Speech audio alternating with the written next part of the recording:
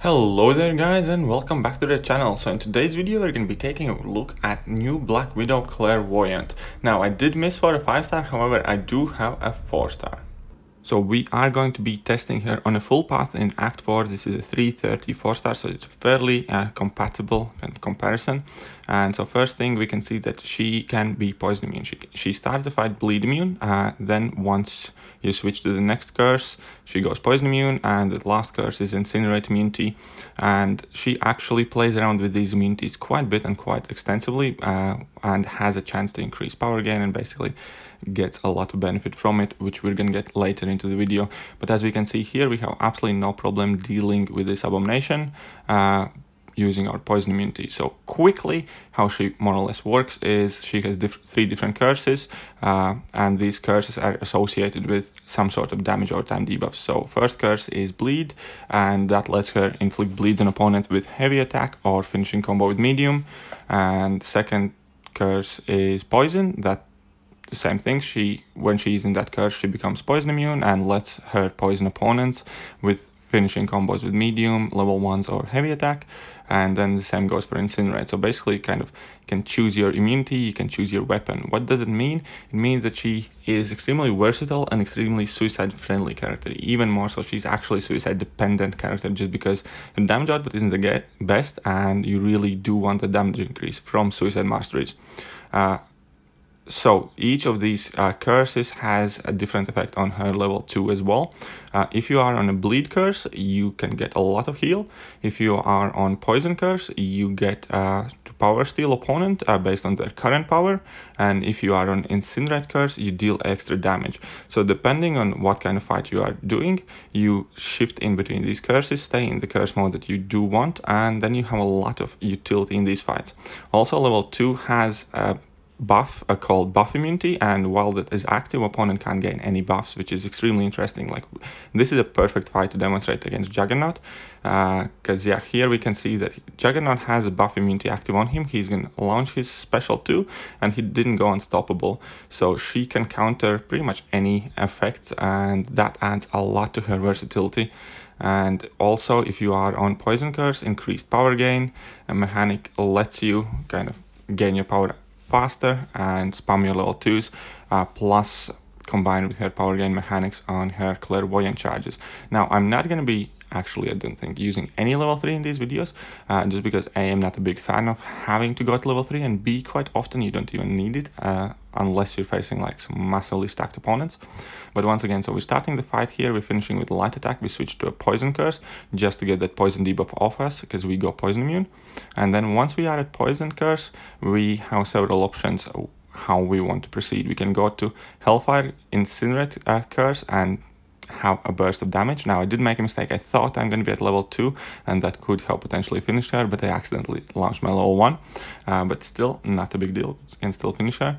But if we want to heal, we need to shift back to our bleed curse, which is kind of like super easy to do. But here I decided to finish the fight off with the Hellfire curse, which is Incinerate one.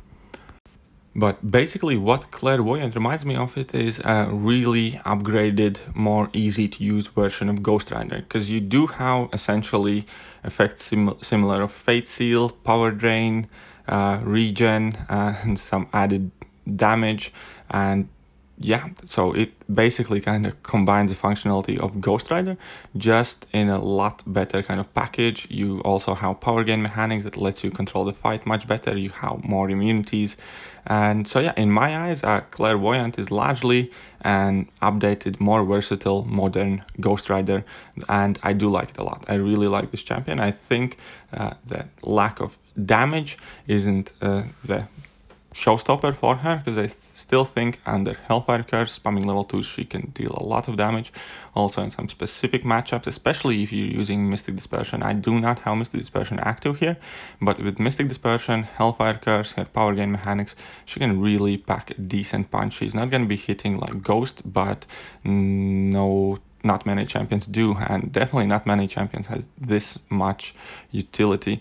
So here we're going to be fighting against Deadpool, and what we're doing, first of all, we shifted to Poison Curse just to reduce the heal he's getting. As we can see here, he's not healing for anything at all. Also our buff immunity buff that we place on him, preventing him from activating regeneration. So first of all, Clairvoyant is extremely kind of user-friendly with Despair Mastery, because you can debuff opponent a lot and maintain a lot of debuffs on opponent.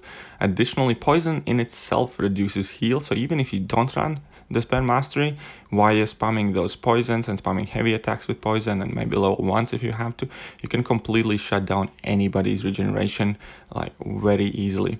And yeah, so that is definitely a great piece of utility. So that would also work even against like passive regeneration, because even against active regeneration buffs you have your buff immunity and you can control it that way. But yeah, so I do like how differently you can kind of like use all these different mechanics, different immunities, heal her up. As you can see, we are multiple fights in the quest running Suicide Masteries, and our health bar has never really dipped too much under kind of control. We're always finishing the fights close to the maximum health, and we're having fairly easy time in a quest. And that is kind of like the lure of this character, because she doesn't, typically the champions who don't hit too hard, you always end up taking a lot of chip damage. So that is the main reason why champions like Dormammu or even like OG Vision, who do some things really well, they do have to kind of compete with this chip damage, with the cost to run them and how long the fights are. With Clairvoyant, you kind of switch it all off. You can do more damage if you have to, you can heal up eventually when you also have to, when you have made some mistakes or taken some chip damage. So she is going to be extremely versatile, easy to run character that will not cost like a lot to maintain. She's going to be a great champion for many quests, and just kind of like making sure she can keep her health topped up, especially with suicides, because many champions do struggle to maintain their health with suicides. Clairvoyant is complete opposite. Now here I was using an interesting thing, because this node had caltrops on it, and I switched to bleed immunity, and then I could gain power just by dashing back, kind of like utilizing my immunity. So I was immune to bleed, and whenever Clairvoyant is immune to any status effect, or when opponent is immune to one of her status effects, then you gain 4% of your power. So against caltrops, you can essentially just dash back and get to an easy level 2 from the very first hit of the fight. So I did find that quite a bit funny.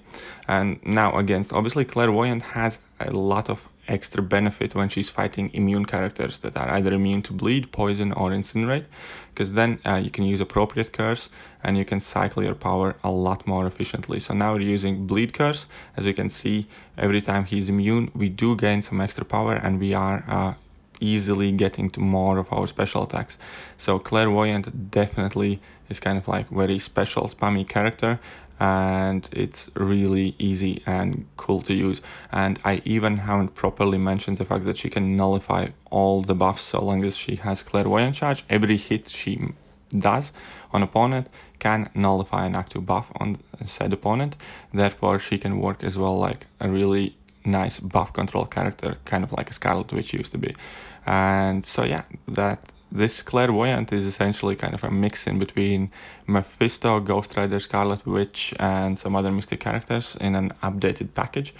Only thing that's lacking is some sort of insane damage, but once again, that's definitely not a deal breaker. That is an insane amount of utility for a character to have and to play her. As we can see here, we can choose to spam heavy attacks, and within a couple of heavy attacks, we're already at a level 2 mark, and then we can drop our level 2. We are stealing power as we're doing so. And then once again, we can go back to spamming heavy attacks if we choose to, and the fight is going to be over in an instant. So yeah, my overall thoughts about this character is that I think she's awesome. I think she's going to be extremely useful, probably in pretty much any piece of content you can use her. I think she's going to be good for Variant 1. I think she's going to be good in Act 6. I think she's going to be good in AQ. I think she's going to be good in AW. Once again, she's not going to be the most explosive character, but she's going to be extremely sustainable and will answer a lot of problems. I have already seen some videos of her taking on champion boss in 626, and there aren't too many characters who can do that. And again, because she has this massive heal on her bleed curse, she can take a lot of Starburst and Degeneration Path. She can cover your immunities like incinerate immune paths and bleed and poison. She can also do stuff like do you burn nodes, because she can easily spam these, incinerates an opponent. And I think as the time goes on, this character is just going to discover more and more pieces of utility. So yes, I do think she's one of the top Mystic champions in game. I do think she's definitely in the top 3. I think she's completely different, let's say, from Symbiote Supreme and from Magic. I think both of those characters have something unique to bring to the table as well. But when it comes to like for overall day-to-day use, I think she's the most versatile Mystic character that can do a lot. It is easily to maintain, and quite possibly she's gonna make her way to the top Mystic character very soon. I do not want to kind of like declare that she's the best Mystic in the game, just because we haven't seen it, how well she performs everywhere, how good is she gonna be for AQ, AW, how the meta is gonna shape, but she definitely has a potential to be top Mystic in the game. Therefore, if anybody is fortunate enough to already have this character, I definitely do urge to rank her up. I definitely urge for you guys to explore, find some more unorthodox uses. Tell me what you think about her already. Tell me what kind of hopes you have for this clairvoyant, because I definitely do look forward for the time when I'm gonna acquire her. And do remember that new featured crystal is coming soon, new featured 5-star crystal. So I am personally saving all my 5-star shards in hopes of pulling her. I think it's going to be a really good batch of featured champions.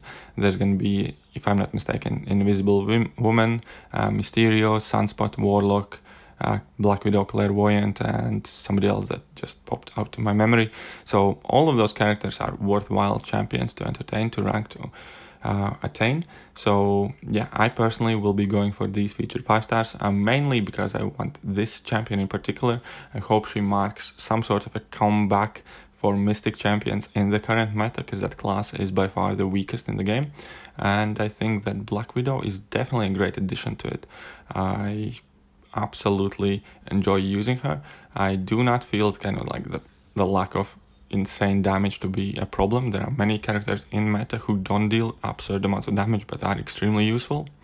But the combination of regeneration, immunities, opponent buff control, power gain, all that stuff, ability to shift in between different debuffs, I am 100% certain it's going to be useful time and time again. She's going to synergize extremely well with Mystic Dispersion Mastery. She's going to have some reasonable okay matchups, and she's going to have some awesome matchups. And she is a champion that doesn't really have any kind of like horrible matchups, because even let's say if you take her up against Korg, even though you don't have anything specific to deal with him, you still have your regeneration to kind of like maintain the damage and heal yourself up.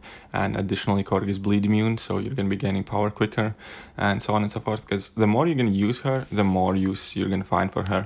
Anyways, that's what I think for Black Widow Clairvoyant, and I hope you guys enjoyed the video. If you did, hit the like, hit the sub button, hit all the buttons, and I'm going to catch you guys soon. See ya!